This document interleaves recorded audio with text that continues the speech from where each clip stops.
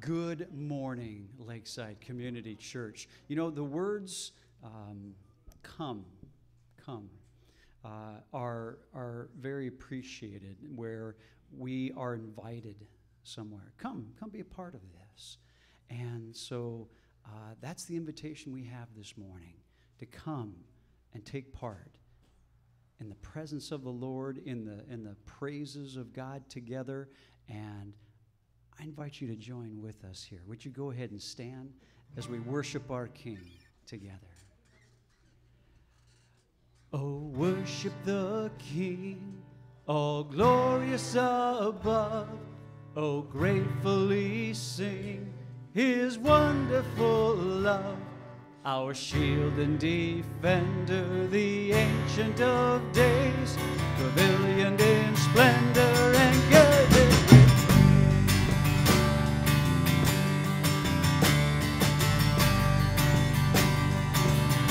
tell of His might, oh, sing of His grace, whose robe is the light and canopy space. His chariots of wrath the deep thunder clouds form, and dark is His path on the wings of the storm. That's right, you alone. You alone are the matchless King. You alone be all majesty. Your glories and wonders, what tongue can recite?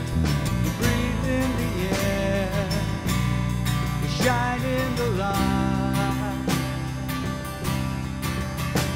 Oh, measureless might, ineffable love, while angels delight to worship above. Thy mercies, how tender, how firm to the end. Our Maker, Defender, Redeemer, and Friend. Oh, yes, He is. Let's sing again now. You alone.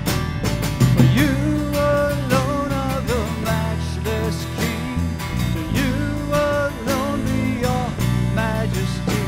Your glories and wonders, what tongue can recite? You breathe in the air, you shine in the light. You alone, for you alone are the matchless King. You alone be all majesty. Your glories and wonders, what tongue can recite? You breathe in the air, you shine in the light. Shine in the light. You shine in the light. Oh, worship the King, all glorious above. Oh, gratefully sing His wonderful love. Our shield and defender, the Ancient of Days, pavilioned in splendor and girded with praise. Is He worth our praise, Lakeside? Put your hands together, please. Amen. Oh, the name of Jesus is so wonderful to say it and to sing it. No sweeter name than the name of Jesus. No sweeter name have I ever known. No sweeter name than the name of Jesus. No sweeter name than the name of Jesus. No sweeter name have I ever known. No sweeter name than the name of Jesus. You are the light to my heart and my soul. You are the light to the darkness around me. You are the hope to the hopeless and broken. You are the only truth and the way.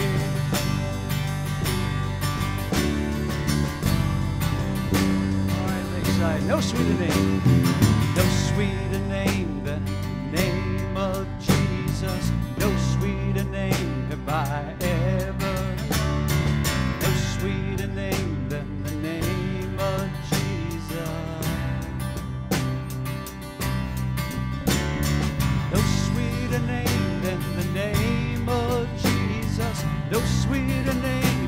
I ever know. No sweeter name than the name of Jesus. Lord, you are the light to my heart and my soul. You are the light to the darkness around me.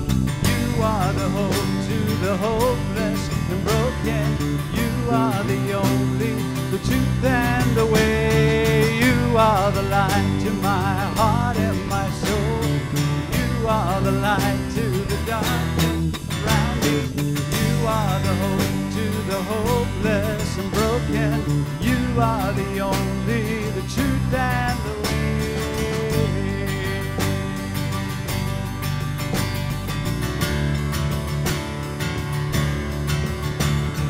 The truth and the way. All right, Lakeside, let's sing that name of Jesus now. Jesus.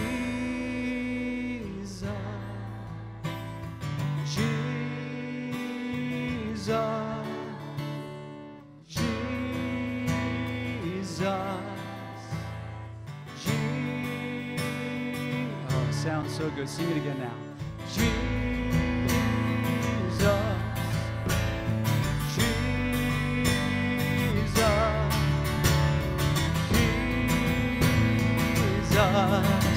He is Jesus. You are the light to my heart and my soul. You are the light to the darkness around me. You are the hope to the hopeless and broken. You are the only, the truth and the way. You are the light to my heart and my soul. You are the light to the darkness around me. You are the hope to the hopeless and broken. You are the only, the truth and the way.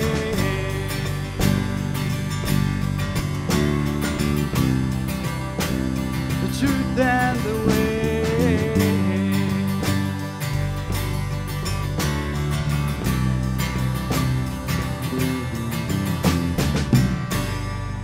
Amen. Would you please be seated, everyone? Let's pray. I'm going to start with Isaiah 25:1. Lord, you are my God. I will exalt you and praise your name, for in perfect faithfulness you have done wonderful things, things planned long ago. That's right. We know you have plans for us, Lord. We know that you are in our life daily, moment by moment, and we know that you have every second planned out. Lord, we know that you know every hair on our head, whether we have hair or not. And we know that you know every time we are going to be sick, every time we are going to have a need, that we are searching for you every moment of the day. So I lift up the prayers of this community. I lift up the prayers of this church, the needs that are coming, the needs that are currently going on. I pray for Kathy and the upcoming appointments and doctors, and we just pray, Lord, for your time and your will to be done, Lord. And I pray for Jane, Lord, for her upcoming surgery, when that will be, and again, just knowing the timing for all these events.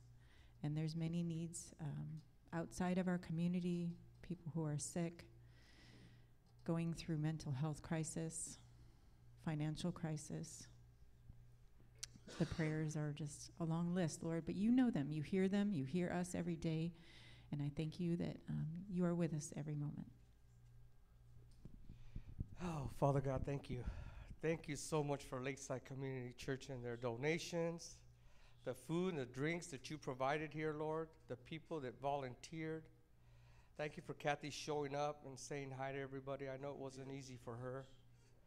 Father God, you're so good. Again, Lord, I just want to thank everybody for all they did. $6,700 yesterday. Amen. Hallelujah. So I know that was all from you, Lord, touching everybody here. They have such wonderful hearts. Father God, I would like to pray for the Weatherly family that Michael Weatherly passed away. I went to Bible study for 20 years on Thursdays with him. He will be missed, Father God. So just be with that family today, Lord. They're still mourning and they still miss him. But Father God, they know where he's at. And I can't wait to see him again. Father God, I would just thank you for all you do for me. Give me the strength to get through each day, to just do what I need to do at home and then at work. It's not easy, Lord, but you get me through it. As my worker says, when I tell him I got to go alone to do this, he says, you're not alone. You got Jesus with you. Amen. And I never forget that. This is a brother that doesn't come to church, but he knows the Lord because he works side by side with me and he watches everything I do. So that's a testament there that I got to stay focused on you, Lord, because people are watching. And I want to thank you for Bible study this morning, Lord. It was awesome. Thank you for Pastor being back there and sharing his thoughts on how to teach us, Lord. Again, Lord, thank you. Thank you for the service, for Tim and all that he does. Thank you for communion today. We ask this all in Jesus' name, amen.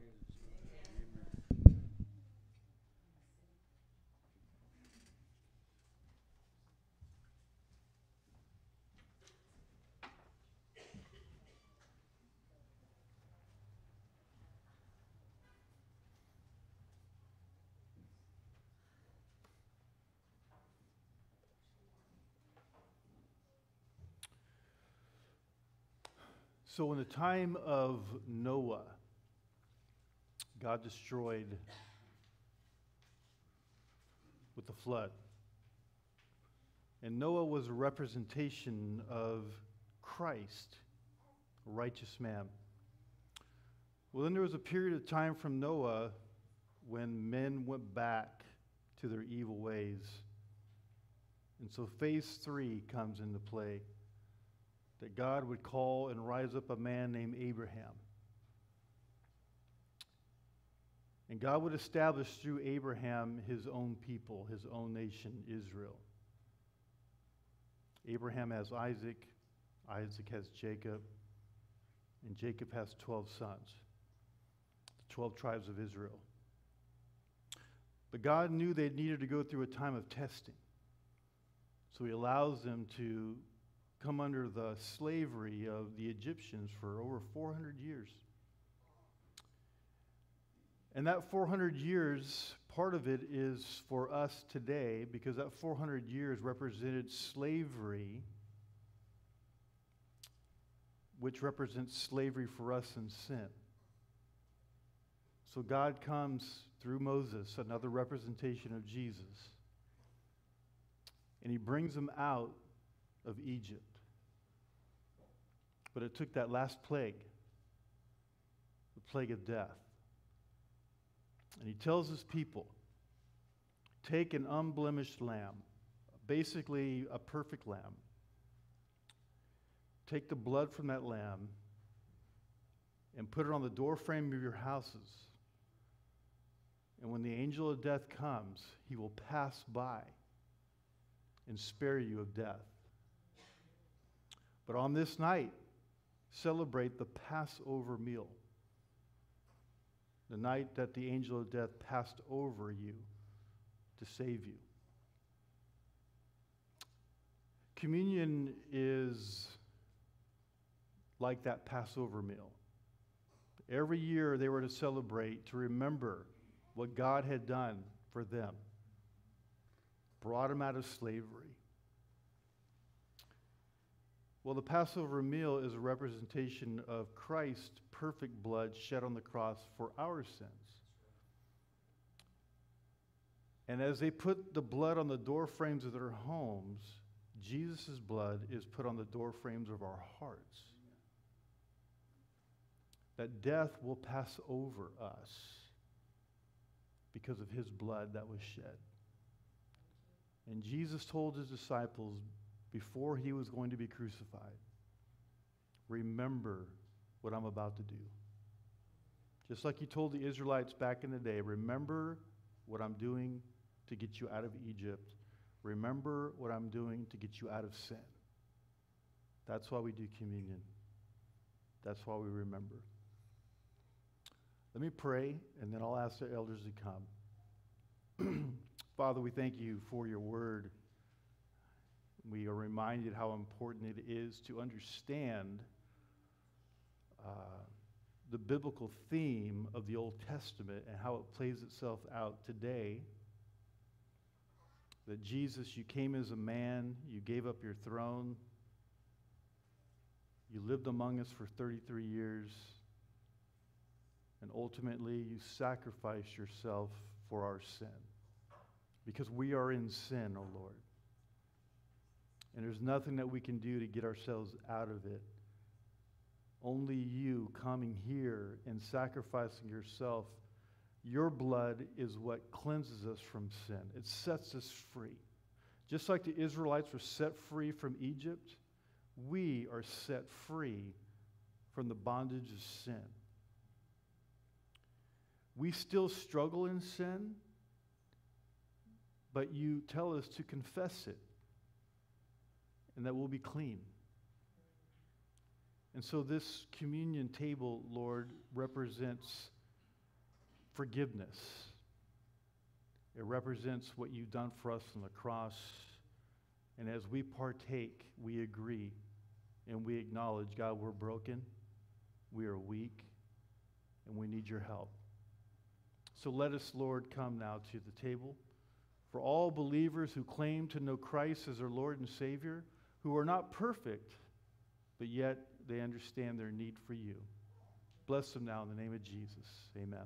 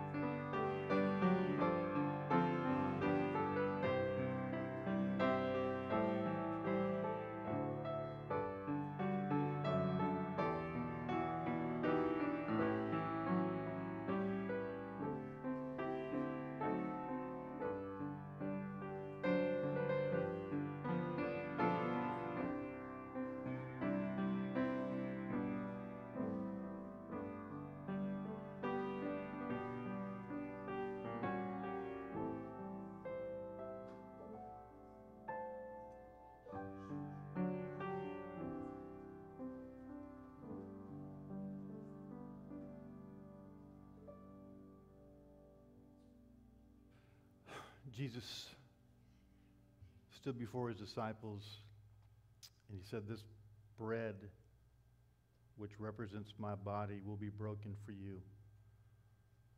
And so he said, "Take and eat and remember that my body is being sacrificed for your sins." Amen.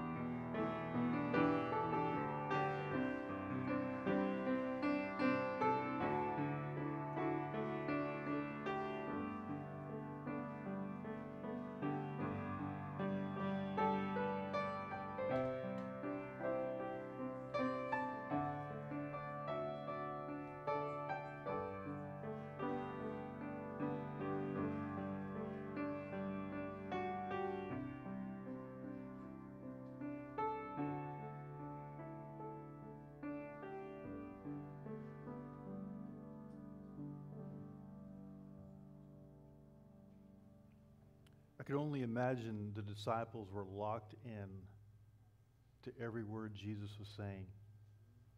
Just like we need to be locked in today as we partake in this Lord's Supper. And once again, as he stood before his disciples, he took the cup. He said, "This cup represents my blood, which will be shed on the cross for your sins. So take and remember that it's Christ's blood that has come to set you free."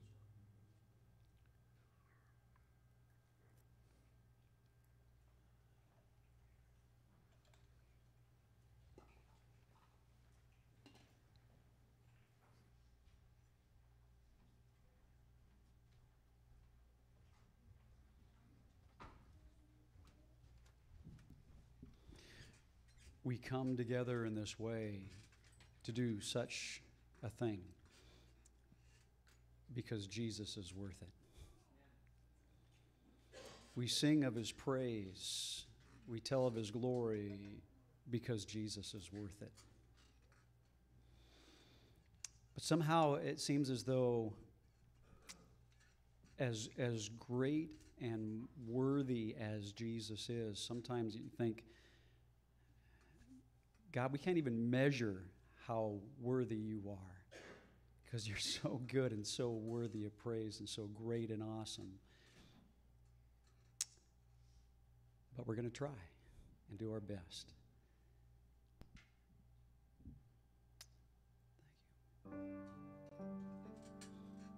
Above all powers, above all kings, above all nature and all created things, above all wisdom and all the ways of man, you were here before the world began. Above all kingdoms, above all thrones, above all wonders the world has ever known, above all wealth and treasures of the earth, there's no way to measure what you're worth.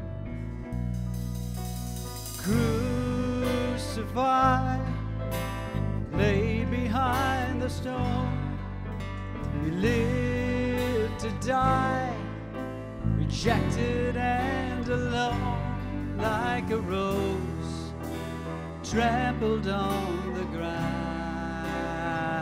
You took the fall and thought of me above all.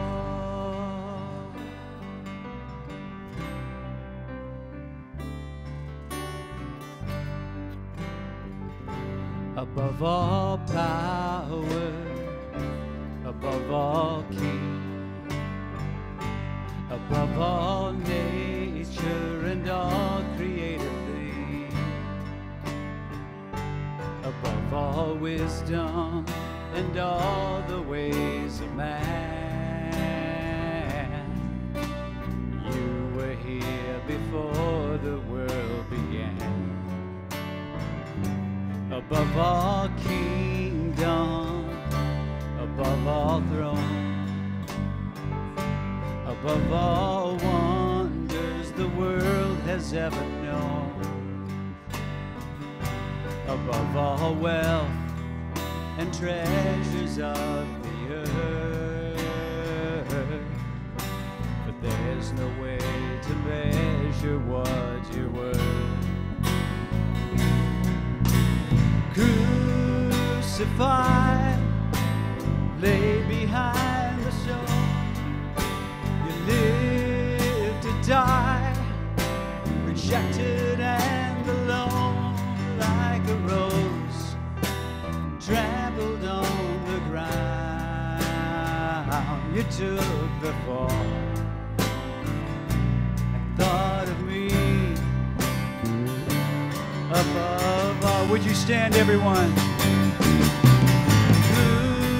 Crucified, lay behind the stone,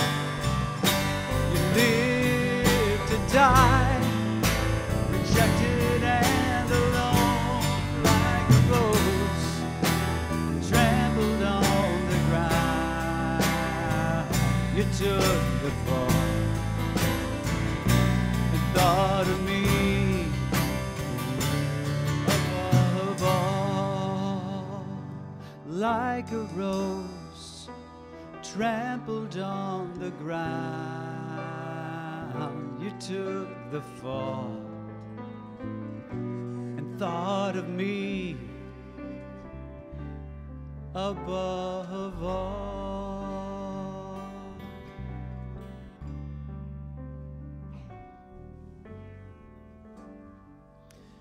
How about we take some time silently? Again, it's so hard to measure the worth of God. But let's try in our time of silent prayer. Let him know how worthy he is, how good he is. Express that now.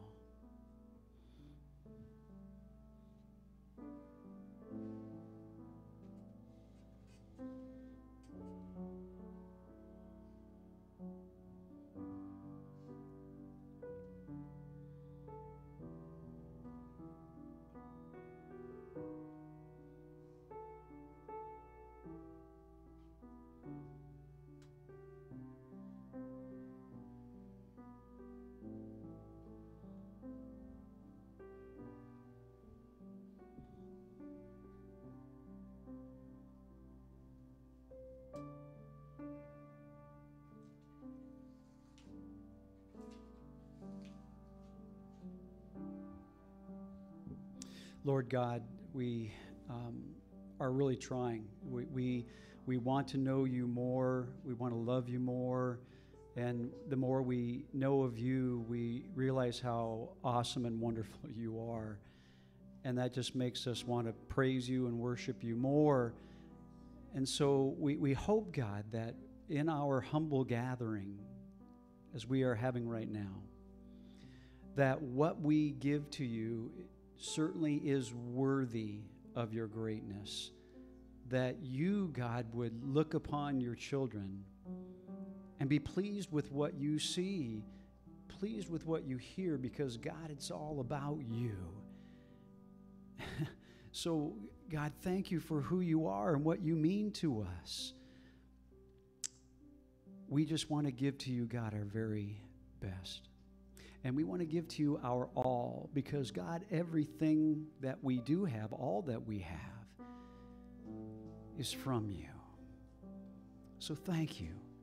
Thank you for being our Redeemer, our friend, sustainer. Thank you for being our hope.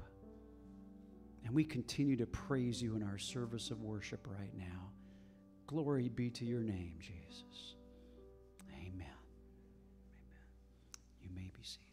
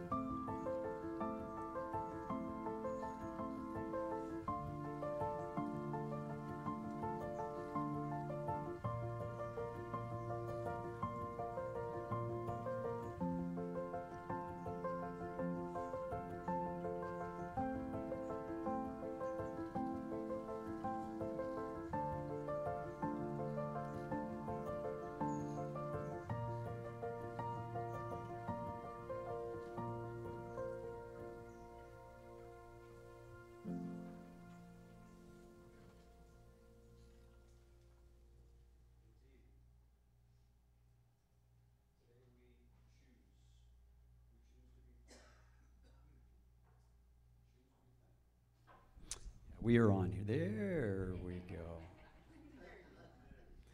We choose to be thankful. So we have already mentioned in song and in prayer different things for which we're thankful. We'll bring this down just a little bit for us, please. And I must also just say how grateful we are for last night. And Sharon, the many who helped organize this event, this fundraiser. Joe had mentioned the funds that were raised. That's of the Lord. What a blessing. So thank you for those who helped put it on. Thank you for those who are part of this. Thank you for those who continue to pray over Joe and Kathy. And God is good. Keep on praying. It looks like there's momentum and progress, and God, your will be done. So, speaking of Sharon, stranger danger alert. There's someone sitting next to her, or at least who's been with her, we don't recognize. We haven't seen in a few months here. Larry McKillop, welcome back here, brother. Good to see you. So, Larry, appreciate your keeping tabs on Lakeside through live stream. And by the way, now that Larry's here, happy 49th anniversary, belated 49th anniversary to you and your bride. So congratulations, brother. So for those not only here in our presence, but on live stream, we're so glad to have you worshiping with us. And I want to make mention of some other things in regards to this dinner, this fundraiser, that there are some things that are left over from last night. And if you are interested, after our service this morning, feel free to go over to the social hall and see Sharon, and she'll kind of divvy out some of the things that are left. But also, what was mentioned earlier, the fact that Kathy showed up, she made an appearance there. You know, I didn't get the wonderful privilege of being there, but I heard about it, and what a wonderful, wonderful thing. So we praise God again, just for that I hope was an encouragement to her, but encouragement to those who got to see her. Oh, thank you, Lord. Thank you, Lord. So, happening this week, everyone, the Lakeside Ministry. We have our Bible study happening again on Wednesday, 6:30, that Roger is leading. Meeting God is the focus. And then Saturday, the whoever shows up Breakfast Club, they're going to be meeting at Chubby's. So again, I know you're watching, Sharon Dibble. Not only do we still miss you very much, but thank you for coordinating that. And I do want to make mention, not this Thursday, but the Thursday following, the 13th, our elders and deacons will be meeting. So 13th, we'll meet together. And so let's make mention of some, I do need to make mention of the ladies Thursday. They are having a Bible study at Amy McMahon, so 6:30 on that Thursday, Amy McMahon's. So let's go ahead and make mention of some birthdays and anniversaries. So Jim and Linda, happy anniversary coming up. How many there, Jim? 52. Ooh, all right. Praise God, praise God. And then, kind of all in the family here, Joe and Amy, they have a anniversary coming up as well a little later in the week. And then birthdays. So we have Nathaniel, who's going to be having a birthday tomorrow. Nathaniel, how old? 17 years young. All right. All right. And then Jane, happy birthday to you coming up. And so happy birthday, whatever you do to celebrate. Jump up and down, right, to celebrate. Yeah. Next year by this time. Okay. All right. Well, at this time, we are going to invite our children to go to Children's Church. Have a great time, kids. While they're being dismissed, keep on going there, kids. I do need to make mention, there's a pair of glasses that have been up here for a while, and nobody has claimed them, saying, hey, have you seen some glasses? And so if you are missing any, please come see us. Or maybe they were brought just so that they can be put into our maybe container back there for used glasses. So if we don't hear from anyone, it's going there. All right, stand.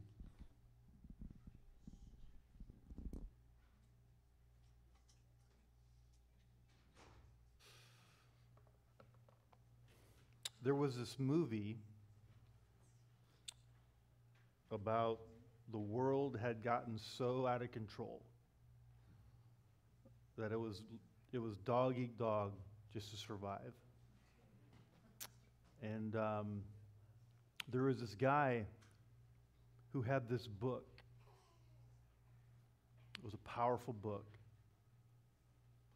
One guy who was super, super evil, he wanted this book. Because if he had this book, he can control everything. So the movie's about this evil guy trying to get this book, but this evil guy had a wife who was blind, and he treated her terribly, terribly. Well, over time, throughout the movie, this guy gets this book. Finally, he gets this book. He brings it back to his home or whatever, and he thinks, yes, I got the book. But the guy who had it was a good guy, and you didn't know it. But the guy was actually blind. But because he had the book, he had power. So the guy gets the book, brings it back home. He opens up the book, and it's all in Braille. So he tells his wife, you need to read this book for me, because she's blind and she can do Braille. And she's like, wait a minute. You've been treating me so bad. I'm not going to tell you what it says. The guy just loses it. Eventually, he loses his life. But the guy who did have it before, he goes on to this place, this museum, where they're trying to hang on to the most precious things, preserve them. So he goes there. He finds a guy who writes. And so what he does, he lays down and he tells the writer everything that was in that book by memory. The book is the Bible. From Genesis to Revelations, they wrote it down, preserved that book so that it would last forever. Why do I start off with that story? Because the Word of God is so powerful.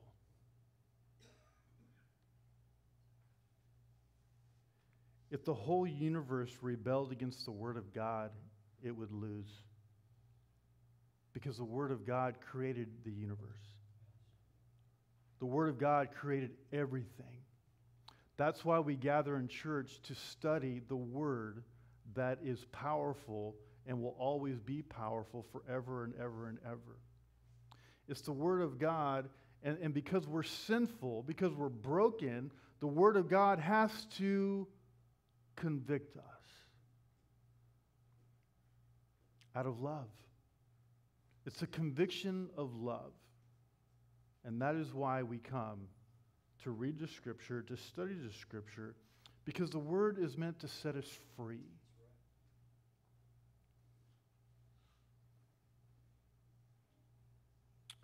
So let's go to part 2 of Do You Really Love Your Wife in Ephesians 5. We'll be wrapping up Ephesians 5, and just, I don't know, just for the fun of it, we've been in Ephesians 5 for over 2 months. We'll jump into Ephesians 6. My goal is to get Ephesians 6 done by the end of the year, and then...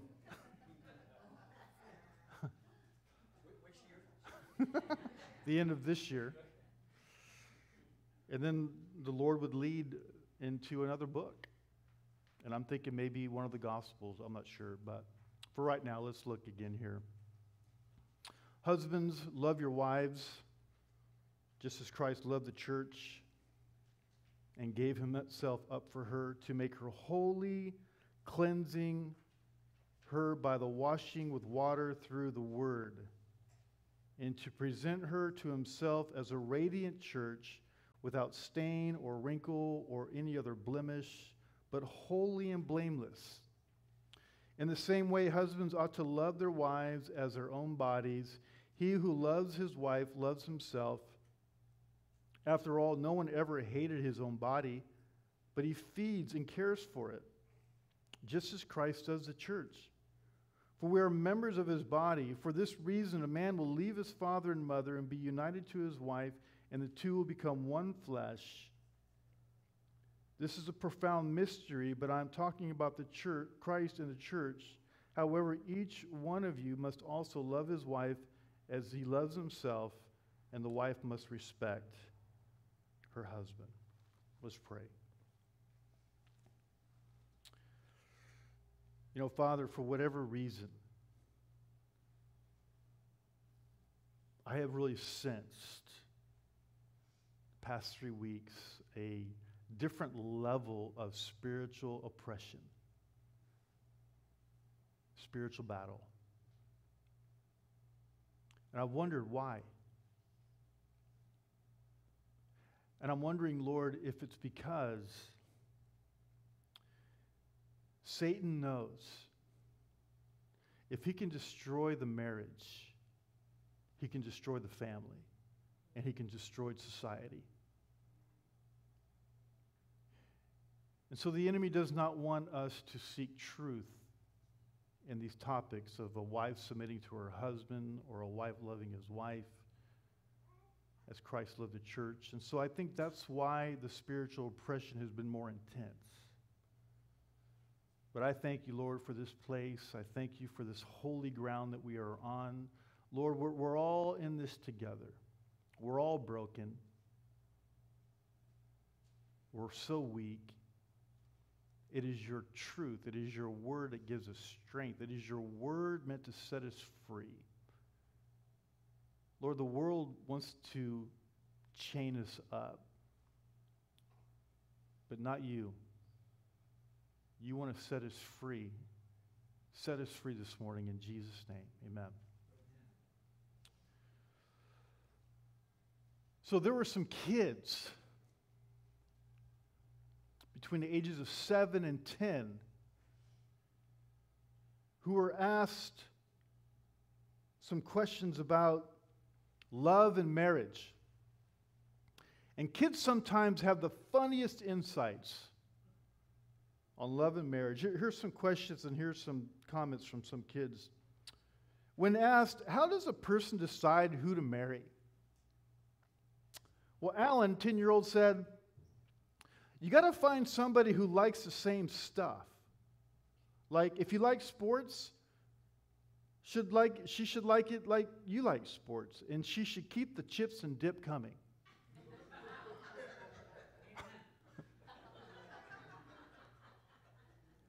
Now, Kirsten, age 10, replied, no person really decides before they grow up who they're going to marry. God decides it all way before, and you got to find out later who you're going to be stuck with. Another question. What do most people do on a date?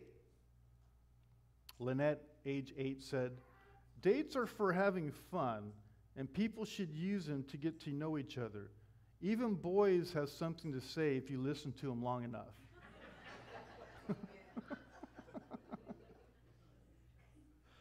Martin, age 10, said, he has some youthful wisdom here. He says, on the first date, just tell each other lies, and that usually gets them interested enough to go on a second date.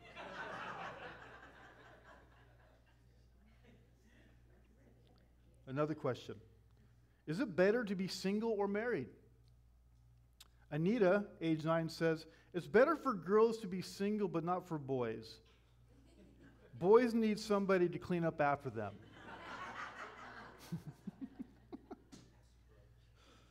Kenny, age 7, says, it gives me a headache to think about that stuff. I'm just a kid. I don't need that kind of trouble.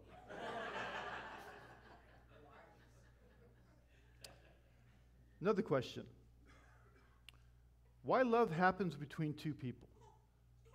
Jan, age 9, says, no one is sure why it happens, but I heard it has something to do with how you smell. That's why perfume and deodorant are so popular. Harlan, age 8, says, I think you're supposed to get a shot with an arrow or something, but the rest of it isn't supposed to be so painful. Well, what is falling in love like? Roger, age 9, says, like an avalanche where you have to run for your life. Greg, age 8, says, love is the most important thing in the world, but baseball is pretty good too. And then, when is it okay to kiss someone? Pam, age 7, says, when they're rich.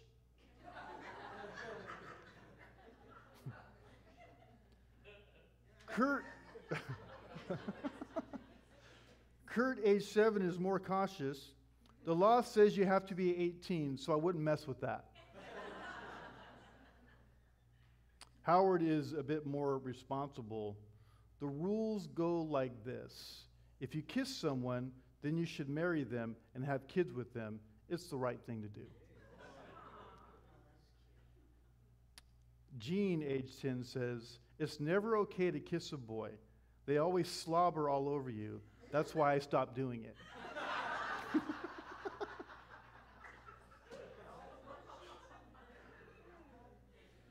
And then lastly, how to make a marriage work. Ricky, age 7, says, tell your wife she looks pretty even if she looks like a truck.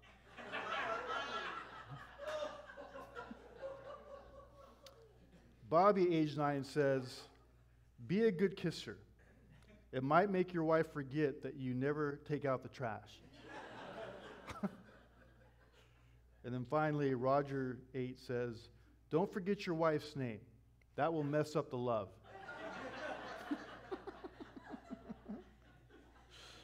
Oh my goodness, those are fun. So we're continuing with the question. Husbands, do you really love your wife? And we've seen that Christ-like love should characterize each husband's relationship with his wife. Last Sunday, we looked at, part 1 of husbands loving your wives, and we looked at how love is the priority for husbands, but not the authority. Authority is not the priority. Love is the priority. And love also is portrayed as self-sacrificing. Just like Christ loved the church and gave himself up for her. That's a sacrifice that Christ made, and we are to emulate that same kind of standard as husbands. Love is caring. And just as a man nourishes and cherishes his own flesh as Christ does the church, it's caring. It's also a commitment, as implied by the command to love by Christ's covenant love for us, and by the analogy of the body. It's a commitment. And also love shows itself, not just by words, but by action, as seen in Christ going to the cross for us. And then love seeks the highest good for the one loved, that just as Christ died for us, that he might sanctify and cleanse us, to present us to himself in all our glory, to make our wives holy and blameless. And we also looked at 2 of the 10 contrasts towards the end of the message last Sunday, to help us understand God's perspective on a husband's love for his wife. We looked at love as sacrificial. It's not selfish. We talked about how Jesus, he crucified himself. He allowed himself to be crucified for his bride, the church. And how that is a Christian husband's same standard. To crucify his own self for the love of his wife. And then we looked at love as purposeful, not aimless. So we're going to now focus on the other 8 contrasts this morning. And so this is where you're in your bulletin here. And the first thing that we're going to see is that love is realistic, not blind. Actually, my bad. I think I put something wrong there. Sorry, Tim. It should be blind. Love is realistic, not blind.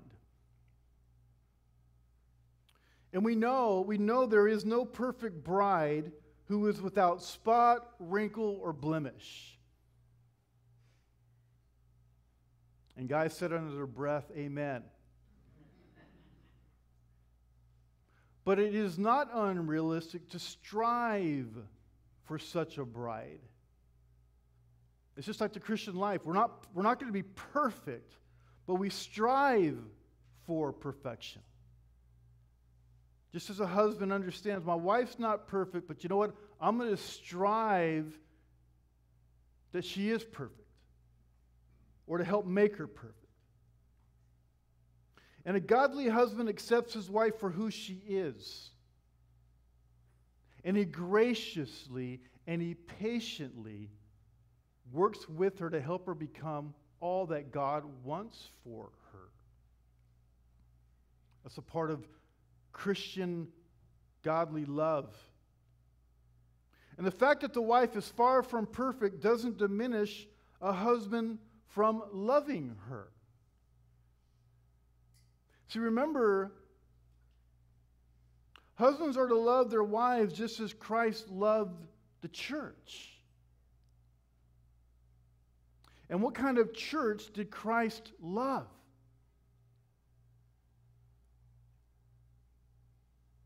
Was she perfect? Or close to it? Hardly. Even as Jesus went to the cross, Peter denied that the disciples would fall away. And look at your own life since coming to salvation.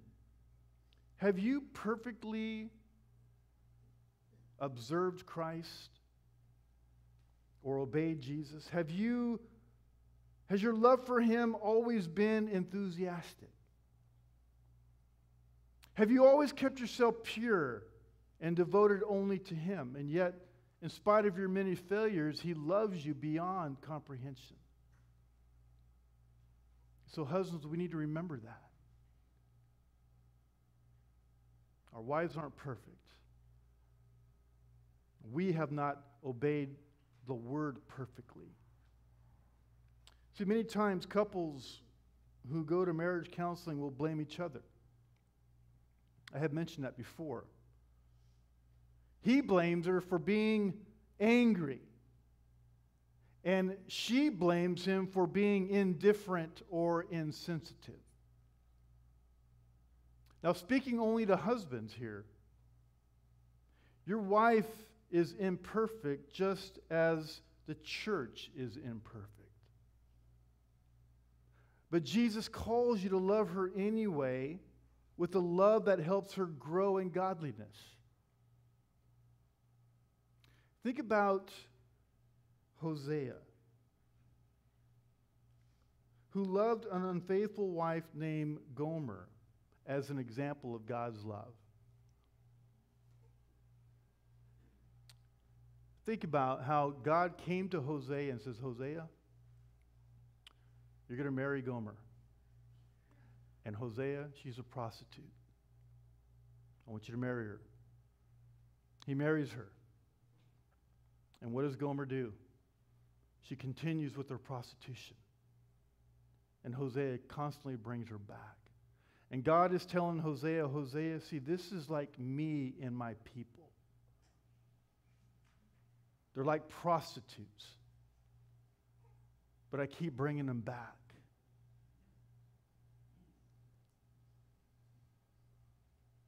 So we see that love is realistic and not blind.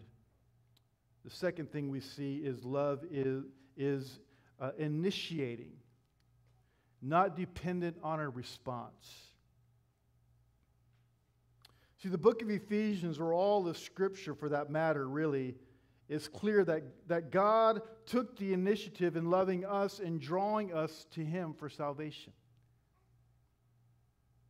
And one of the most common heresies is that God's sovereign election only means that He looked down through history and saw that I would believe, and so He chose me. But that would mean that Election was not based on God's grace alone, but on some good that He foresaw in me. But Scripture says in Romans 5:8, but God demonstrates His own love for us in that while we are still sinners, Christ died for us. And it's hard to love people when they make your life miserable. But that's what Jesus does. He loves us in spite of the fact that we're sinners. Now, applied to husbands, this means you must constantly initiate and demonstrate self-sacrificing love to your wife regardless of her response. Even if she's being disagreeable or difficult to live with, if you respond in anger, it only makes the wall thicker. You guys experience that. Love takes the initiative. It is not dependent on a response from a loved one. It's like, I'm going to wait until she does something really cool. Then I'm going to love her. Doesn't work that way. The third thing is that love is unconditional, not conditioned on performance. See, this means steadily maintaining love over the long haul, even when your life seems unlovable at times. See, many husbands have said things like, she's an angry woman and she isn't submissive to me. And if she just calmed down and submit as she's supposed to, I'd be able to love her. Guys think that way. There's some guys who think that way.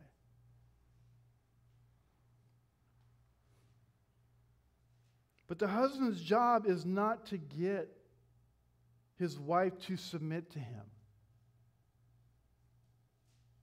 or to have her only when she is lovable. He is to love her just as Christ loves an often disobedient church. Does that make sense? And this does not mean that you never confront your wife in regard to her sin. See, some husbands, they'll run from their wives' anger in order to get some relief. And then there's other husbands, they'll confront their wives with anger, with an even more fiercer anger, to let them know they cannot be intimidated. And neither approach is godly. See, a Christ-like husband is not quarrelsome, but kind and patient, even when wronged. In 2 Timothy 2:24-25, it says, and the Lord's servant must not quarrel. Instead, he must be kind to everyone, able to teach, not resentful. Those who oppose him, he must gently instruct, in the hope that God will grant them repentance, leading them to a knowledge of the truth. And that's how Christ deals with his bride, the church. That's how a loving husband must deal with his wife, even when she is not all she's supposed to be.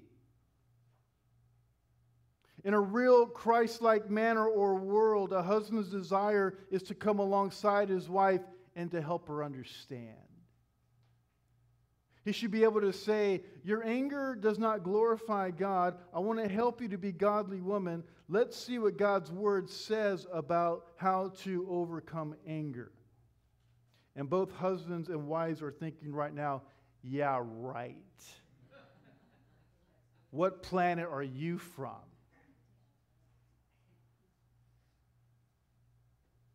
But the problem is, most, if not all husbands, have not earned the right to speak or to act that way. Fourth thing, love is a total sharing of life, not two independent lives. Paul says in verses 28, 29, I'll read it again. So husbands ought to also love their own wives as their own bodies. He who loves his own wife loves himself, for no one ever hated his own flesh, but nourishes it, cherishes it, just as Christ also does the church. And Paul is not saying that husbands need to love themselves so that they can love their wives. His point is that your wife is part of your body, just as the church are members of Christ's body. And a husband and wife are one flesh. When you love her, you're loving your own body. And it's an amazing picture that a wife actually is part of the husband's body. And Paul is more than likely going back to the creation of Eve. She was not created out of the dust of the ground as Adam was. She was taken out of his body, bone of his bone, and flesh of his flesh. And so then this has a huge impact or implication for Christian marriage. So in essence, if your wife is hurting, you should be hurting. If you are insensitive to her pain, you are ignoring your pain.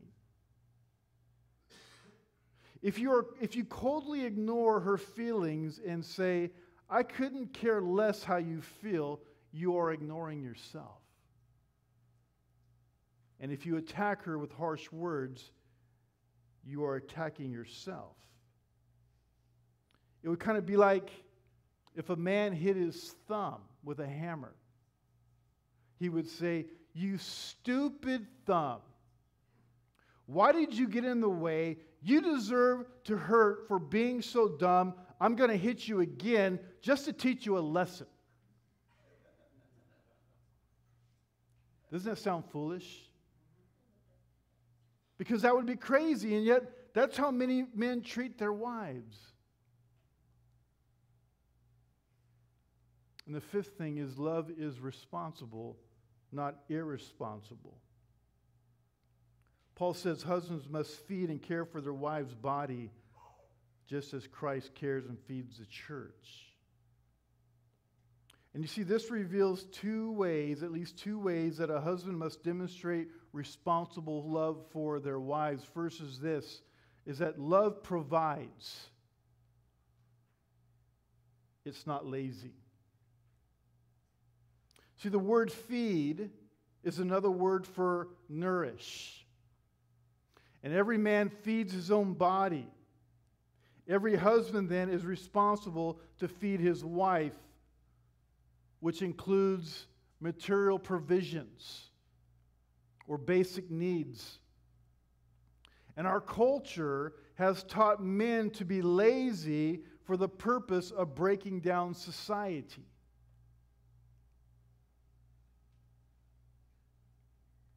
And nourishing or feeding also implies providing emotional and spiritual food. This means you take your wife and your children to church every Sunday. You make sure that they're getting the instruction of the Word through Sunday school or Bible reading at home, praying together as a family. Talk about the God together regularly. You know,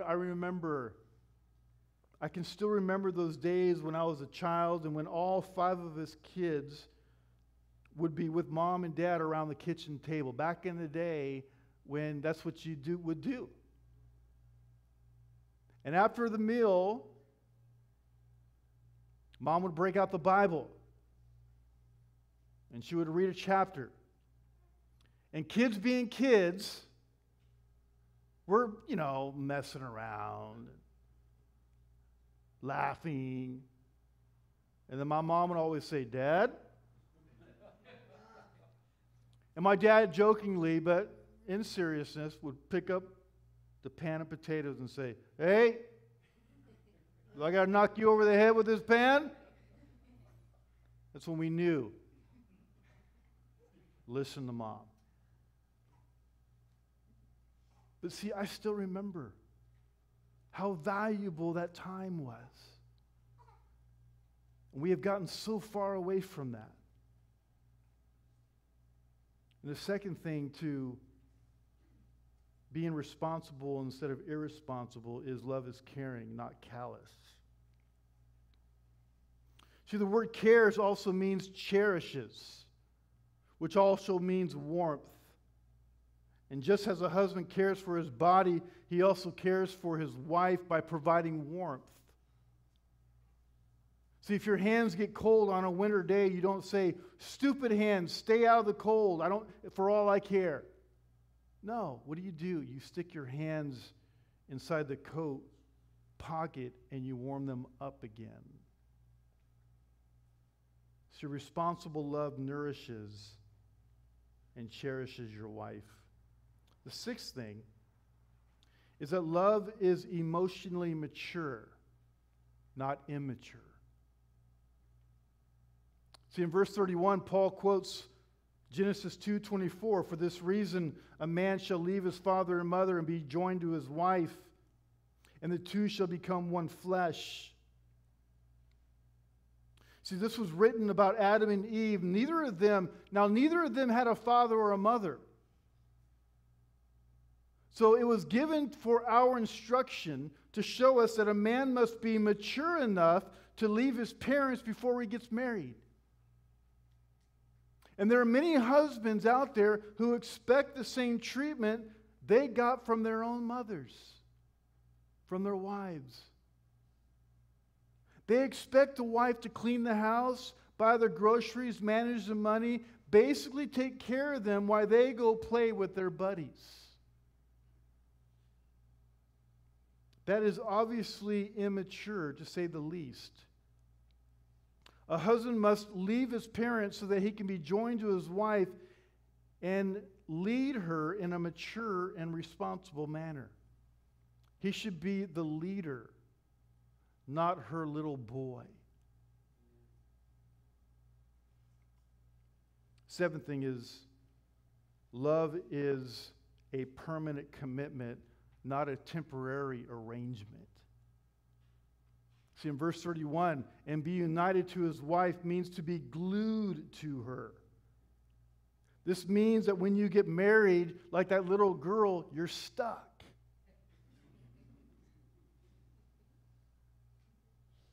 And marriage also means one flesh.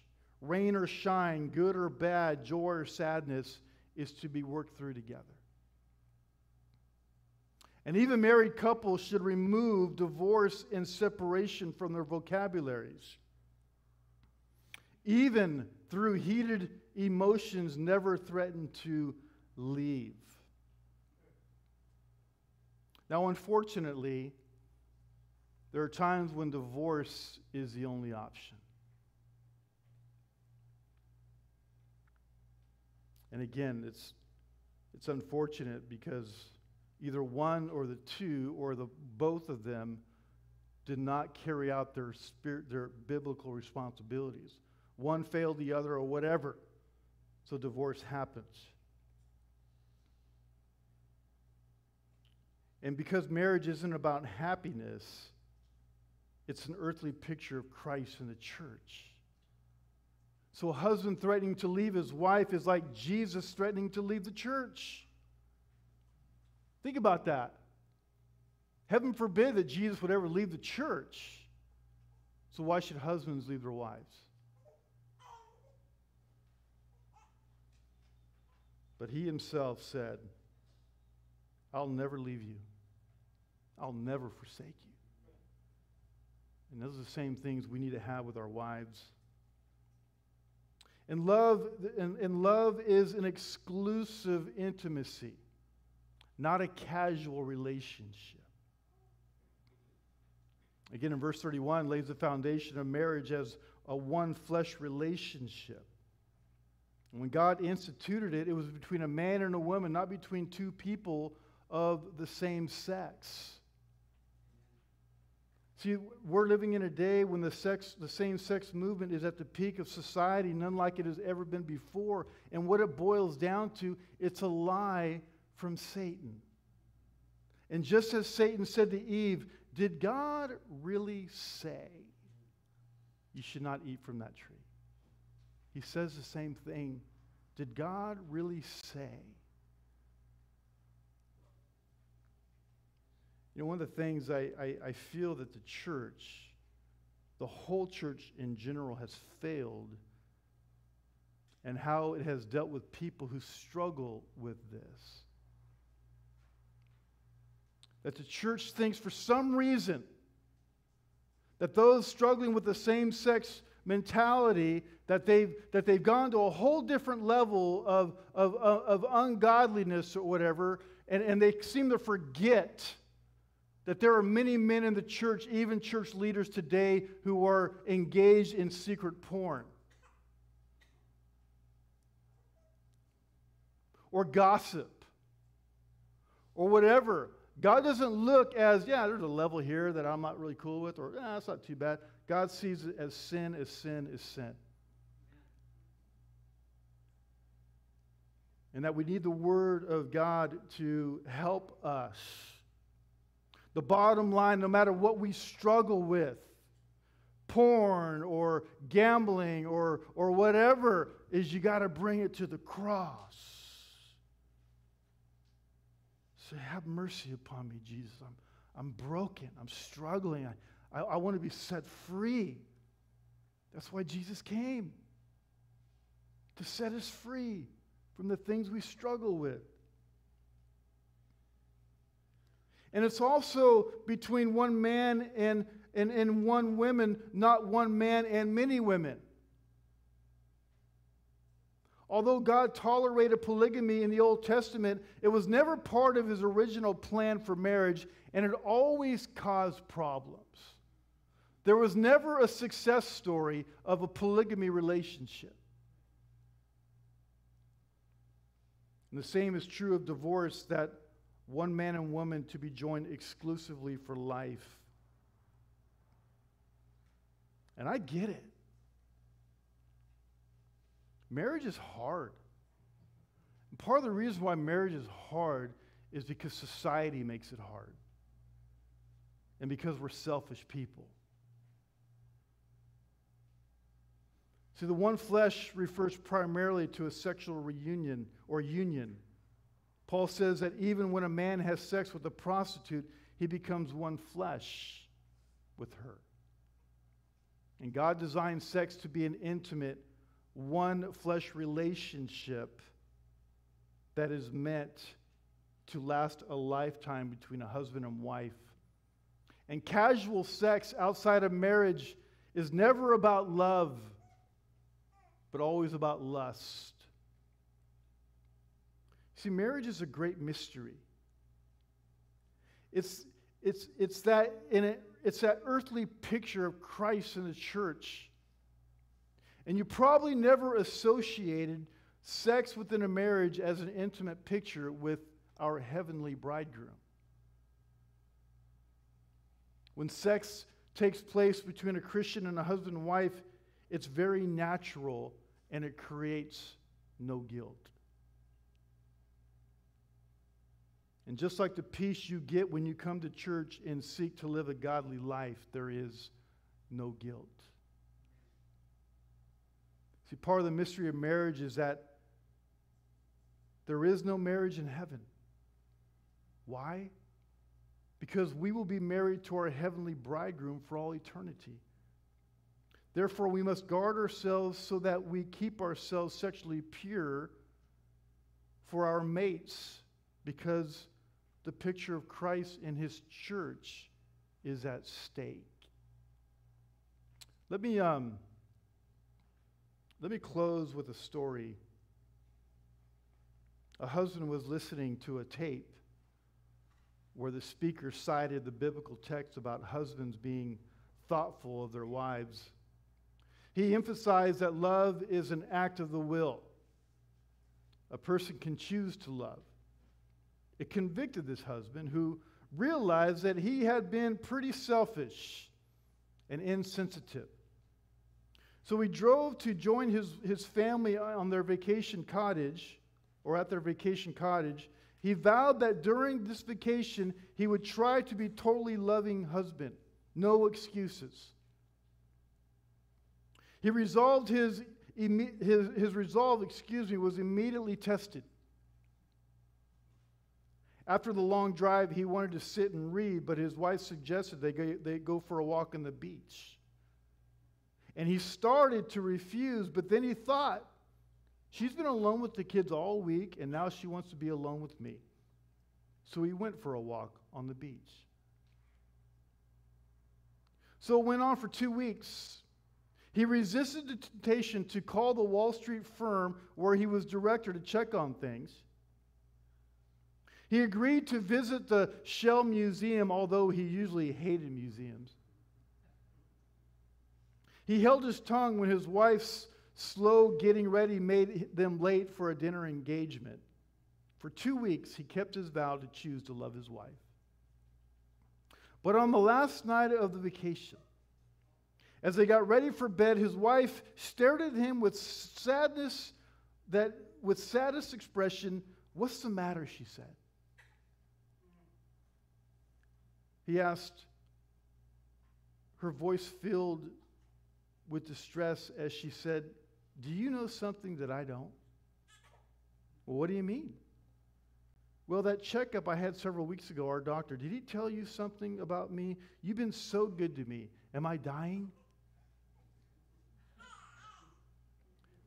After it all sank in, he burst out laughing and said, "No, honey, you're not dying. I'm just starting to live." Amen to that. Let's close in prayer.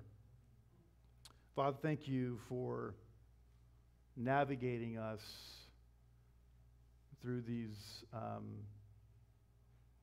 sensitive topics. No matter what is being preached, it has to be the pure word of truth. God, we live in an evil time.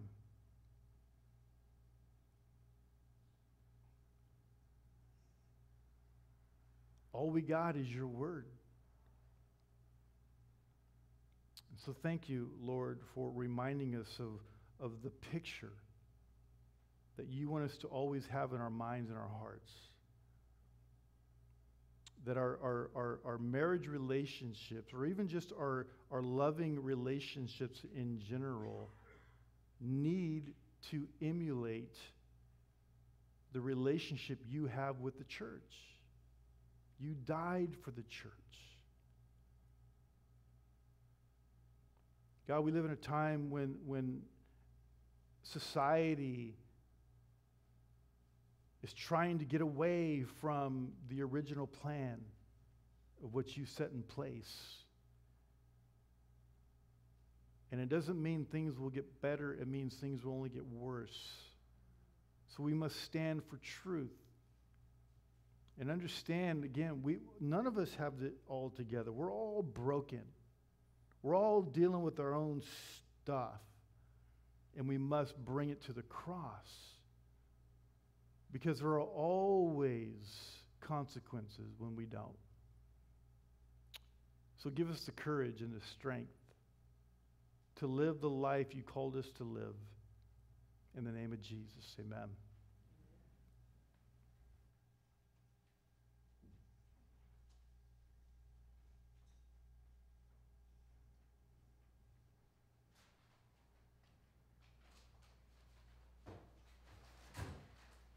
Hey, did you pay the cable bill today?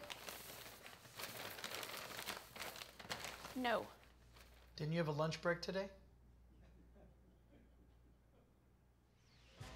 Welcome to That's So Mature, the game show for married couples who want to go the distance, beat the odds, and put the relation back in their relationship and build a loving and lasting godly relationship. What do you say? Want to play? Absolutely. When is dinner? Super. The rules are simple. When you hear this buzzer, you have the opportunity to rephrase a thoughtless comment and make it thoughtful. A chance for a meaningful conversation rather than a meaningless one. Scott, let's start with you. Welcome to round one of That's So Mature. That's So Mature. Scott, You began the conversation, insinuating that your wife should have been able to pay the bill while she was at work. How can you rephrase that and make it more positive and engaging encounter? Hi.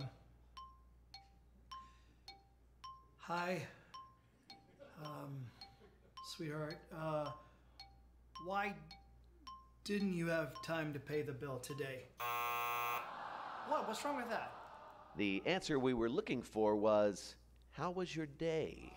How was your day? That's implied, isn't it? Okay, all right. How was your day today, sweetheart? Super! Excellent work, Scott. Now, Charla, your turn. Answer this question. How was your day? Well, I went to work this morning, and as I was driving, there was a guy driving next to me in a Honda. No, it wasn't a Honda. It was a Datsun. Wait, no, they don't make Datsuns anymore. You know what? What was the car that your cousin Rip drove? You know, the one that we always said looked like a pregnant ferret? Anyway, he was wearing the same colored shirt you were wearing. So I got to work, and I walked in like normal, and Diane was sitting at the front. Wait, I wasn't even halfway through my day. Exactly. No one needs that many details. The question was, how was your day? Not, give me a doctoral thesis on your day. Charla, try that again. Well, babe, to answer your question, I went to work, and I ran some errands. I actually had a lot more errands than I thought I would have, which was not stopping me from having a productive day and included having lunch with my mom. Super work. Nicely done, Charla. So, what's for dinner? What? What's wrong with that? What? I'm starving! And it's her night to cook. Yeah, I'm not really clear on that either. It's breakfast for dinner, by the way. Awesome. Love it. First of all, Scott, don't think with your stomach before you think with your heart. Take the time to let her know that you're happy she had a good day. Isn't that obvious? I mean, why wouldn't I want her to be happy? Well, sometimes I don't really think you care too much about my day. Oh, of course I care. I'm sorry. I should tell you more that I care, babe.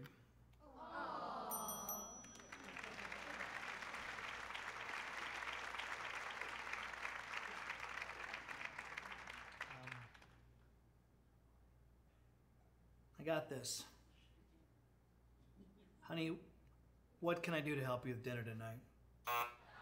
Oh, that was me. I slipped. I'm sorry. That was a really brave offer, babe. I think you mean helpful, not brave. No, I think she's referring to the fear I have with those biscuits that explode when you open them. How embarrassing. And that brings us to the lightning round. That doesn't sound good. 2 negative. Charla, go. I'm confused. Excellent, Charla. Good to express your confusion. Scott! Can I have a biscuit? May I have a biscuit? This is not English class, Scott. Do you want a biscuit? Excellent. Generosity always wins. High five, babe. Hello? Isn't there a cash prize or something?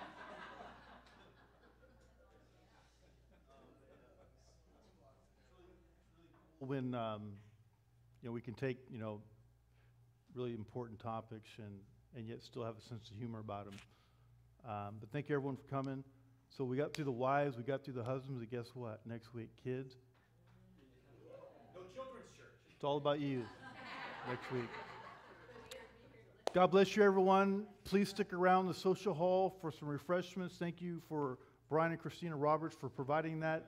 Have a great week. Amen.